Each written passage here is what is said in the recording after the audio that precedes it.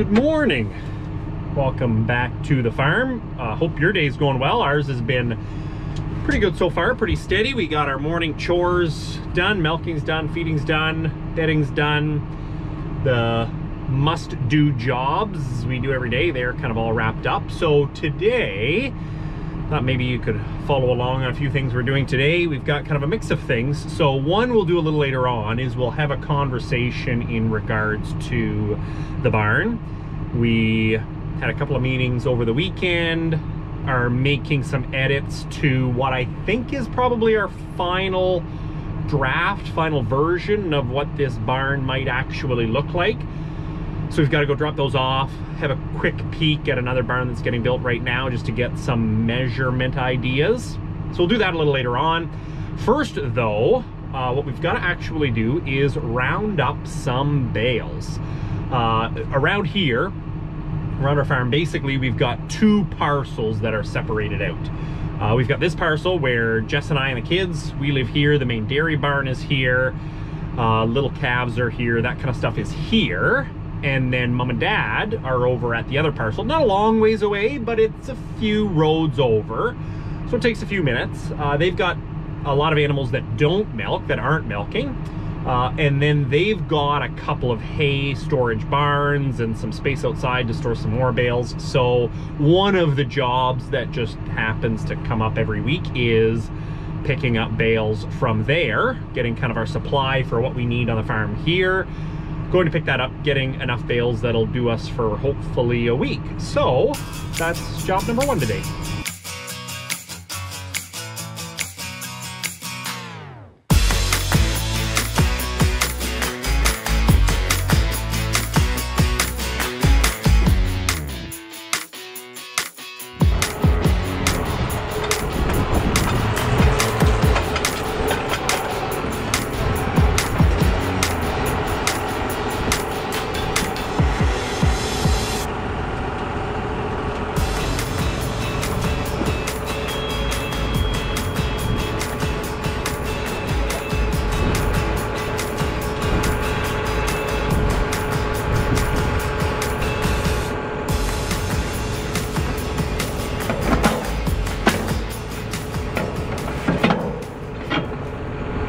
I thought that might be frozen in.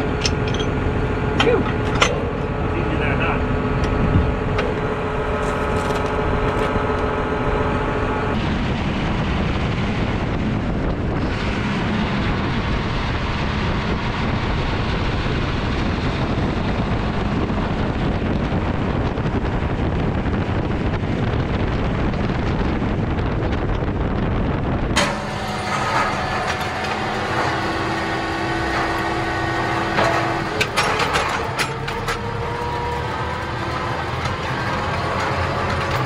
All right, we've made it. What we need is today anyway, we need 7 of those wrapped hay bales because we need one every day for the milk cows. So that'll do us for a week.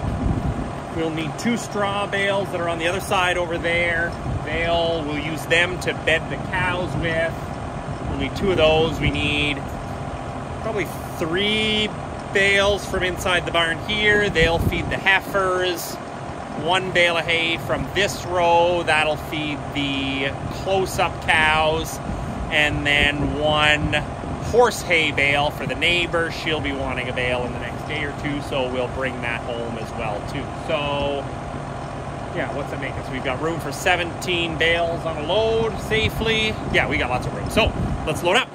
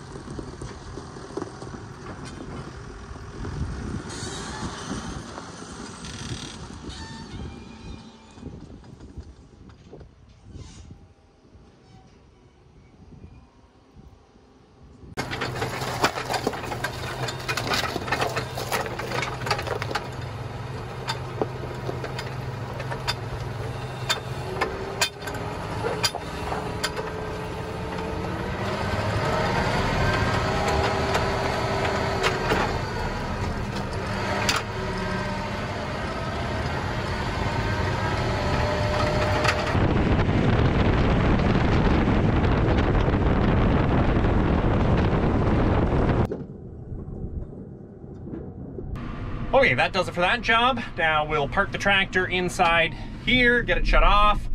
It's a good thing that we're going to another barn, a very well ventilated area, not just because of a pandemic, but because we do not have time to shower. We are cutting it very close. We got to change fast and we got to get gone. All right, we made it. 1 minute to spare. What was I worried we were going to be late for? So here's the drawing. It is different. I know we talked about that 5-row possibility, but the meetings we had last week, really Mike from Dairy Lane was the one that suggested it and said one of the challenges we were running into was it was just getting a little complicated around a couple of areas. So for 4 extra feet of width, we could actually go right to a 6-row barn. So it's a much more efficient use of space to create stalls. Doing that, we actually can shorten up the barn, so we're not going to be quite as long. So the overall footprint is actually going to be fewer square feet than what we were talking about the first of last week. So we really like that, and a lot of the other things we were talking about are all incorporated in it. So we have kind of this. What we're gonna do is we're gonna go slip inside, meet Martin and Joss from Dairy Lane, kind of go over a couple of things, check a couple of measurements here.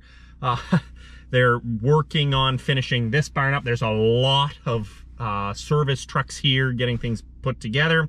So we'll slip in, see some measurements, just to kind of finalize this.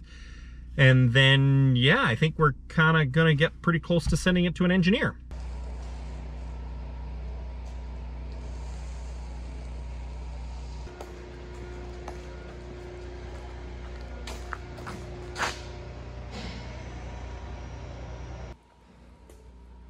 Well, this is a pretty exciting place to be, actually. They are working on finalizing everything in this barn because tomorrow's move-in day.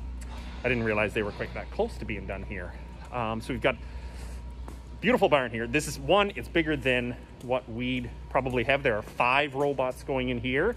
We're only gonna have 2, although it is just milk cows, whereas we're gonna have heifers in ours too.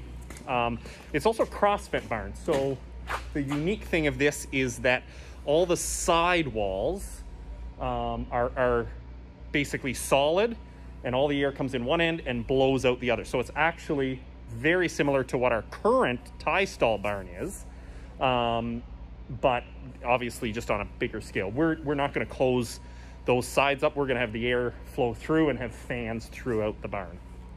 But a couple of things that we were kind of keeping an eye on, and let's look down here, is obviously scrapers. Manure scrapers are key because it's going to be what keeps the floors clean as we're working away. And these are cable scrapers, so sometimes you can get either a chain. In this case, it's just kind of a steel cable that's got a coating on it. So we were kind of taking a quick look at that, and obviously you've got the boxes over there that's all what drives it. So that's nice. We were measuring a lot of these as well. So you've got in here is the big question that we've got is what's the distance from here, this curb, over to that curb over there. And there's going to be 2 cows here. So one cow's going to lie here, one cow's going to lie there, and they're going to look at each other when they're lying down. How much space do you need from there to there? These are 16 feet. We had 17 feet in one drawing. I think we're probably going to stick with 16. It seems like quite a bit of room there. It's always hard to say.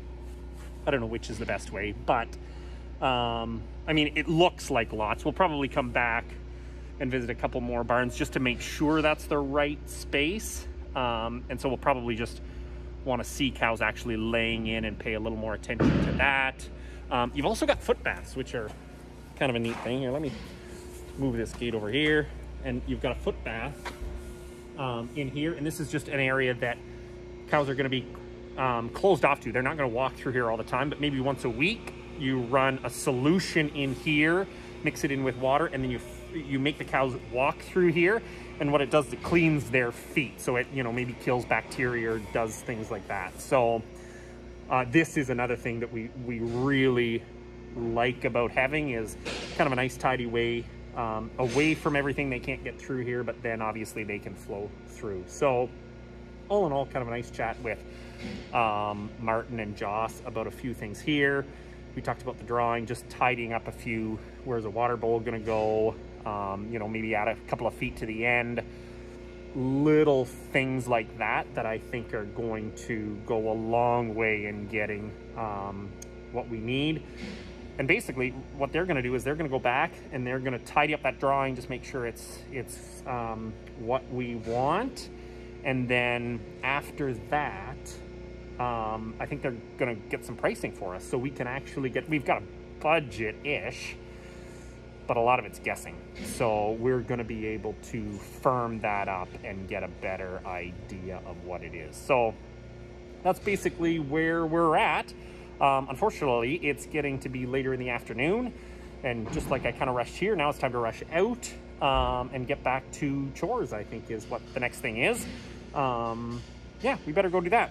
I am going to tell you that one of the nice things about having a new barn is going to not be doing this.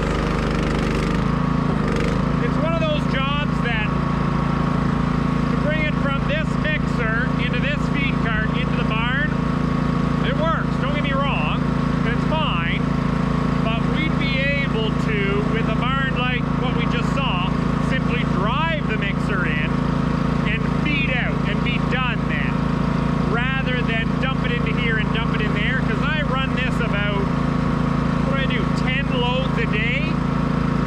Man, that's 3,600 trips in and out the door in a year. I never actually did the math before.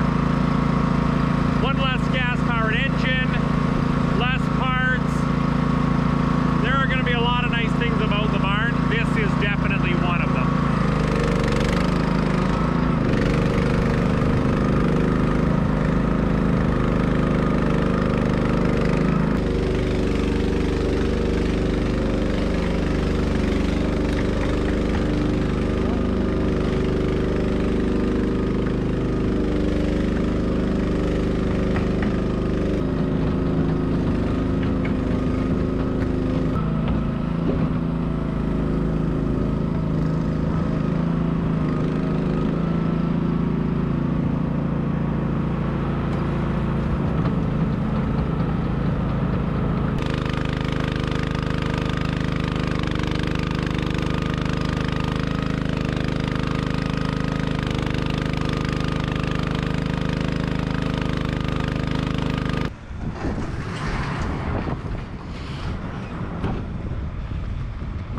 I actually can't believe that. 10 times a day. I'd never done that math. 3,600 times a year driving in and out with that feed cart. Yeah, we could save ourselves a bit of time. Next job. One of those bales we brought over from this morning. We are going to throw it in the mixer. It's just nicer to do it in the daylight. Throw it in the mixer and it'll be all ready for the morning. Why don't I set you here?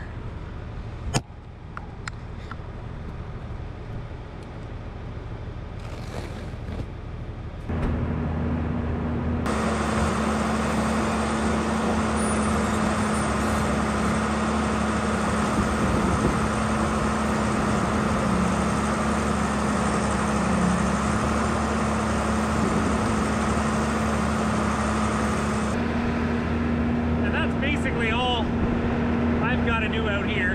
Throw one more hay bale into the heifers, but that'll be pretty minor. Dad's gonna milk tonight, Mom's gonna feed calves tonight. The only thing left to do really is we're gonna slip into the house in a little while, and I'm gonna show you something that maybe will be the most exciting part of this video, so don't go very far.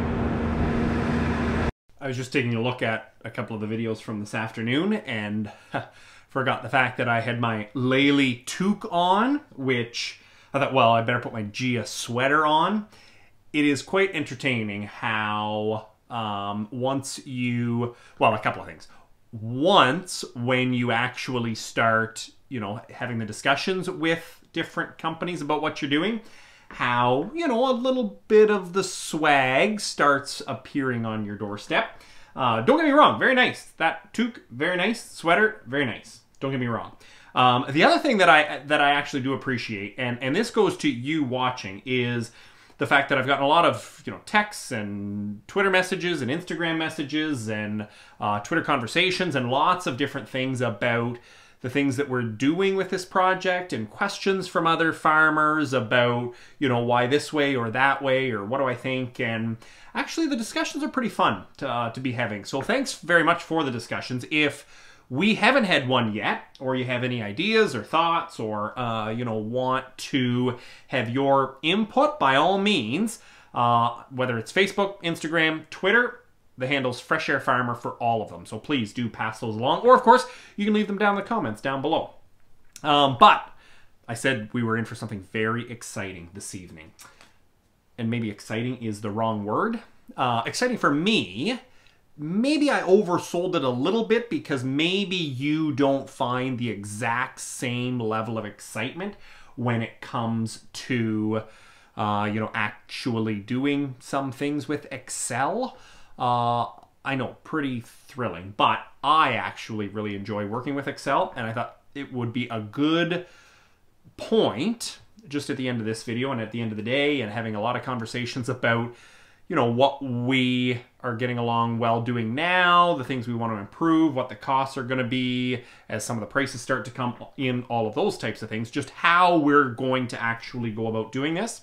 And it comes down to using a lot of these spreadsheets and costs that we use on a regular basis anyway. So what I've been doing is entering in this was December's income and expenses on the farm. So I got them entered into the spreadsheet. And what this does is I enter these every month. Mom does the books on a regular basis, pays the bills, does all that kind of stuff. Then I pull all those numbers and drop them into my different spreadsheets and my different calculations, because what I want to do is a few different things. One, I want to be able to track cash flow month to month. So I started doing it on a month-to-month basis when we had a couple of months that got a little tight a number of years ago, and so this kind of helped us to be able to monitor that, and we've just been able to manage it throughout. It's been pretty helpful. And then it just is about trying to keep track each month of, in each category, what we're spending money on and where. It adds it up for the total of the year. I keep track based on what that is. It keeps a percentage for where costs are at compared to the year before. And then I obviously have these spreadsheets saved back from the last decade or so. So that's how it works. And then while we're growing corn, soybeans, wheat for a kind of consumption use, selling it into the grain market, not for the cows, I also separate that out. So I've got a crop kind of spreadsheet and a dairy spreadsheet. So all I have to do is, the way I've built it is enter in month to month, and then it pulls out a percentage based on what I've kind of figured the percentage should be into either a dairy cost or a crop cost. So things like our garbage bin, half of it goes to dairy, half of it goes to crop, because it's about 50-50. Whereas things like, obviously, tractor repairs, more goes to the crop side. Things like dairy equipment, obviously 100% goes to dairy. So that's how it's broken up. And then what we want to be able to do for this project to make sure it fits in with our budget, we're confident it will because we've run the numbers already, but what we want to be able to do with all of these is be able to then do some projections long term. So I pull all of these dairy costs out and then separate it into fixed or variable. So what costs aren't going to change when we build a new barn? Things like my insurance on my truck, my cell phone bill, different expenses like that obviously aren't going to change whether we get a new barn or not. There are going to be other things that do change. So as we grow, things like the cost of feed is going to continue to grow because that counts more as a per cow cost versus anything else. So we break it down there, and then basically from there I add in what payments will be for a mortgage for what this barn will be. Add in a few different numbers in terms of where production has been per cow, and project that out for a number of years based on growths in production, historical averages, all that kind of stuff. Pricing's the same way, all of it, so that I can kind of get I'm pretty confident in my 3 to 5 year projections. I haven't actually projected all the way out to 10. Let's not kid ourselves. Like 10 years is a long time to guess what's going to happen in any of this, with any costs, with any of it. But that's basically what we're doing. So I'm sorry if I hyped it up as really the most exciting thing, but I actually enjoy sitting here. You know, I grab a drink or two and I sit down for an evening and I just kind of type away at numbers and change formulas and do all that kind of stuff. And it's going to be one of the key things that actually helps us and tells us, you know, what we're going to be able to do. So, and certainly I'm going to be open as much as I can be for, you know, all of these costs that are going to come in, just to give you an idea in terms of what this does cost and what it's going to look like for us, because I know there are lots of farmers who are interested in this kind of thing and, you know, maybe want some numbers to figure out if it's doable for them. And then I've had a lot of interest from people that aren't farmers that wonder, you know, how much does it cost to get cows comfortable? And I can tell you it's not going to be cheap, but we're going to do our best to make it happen.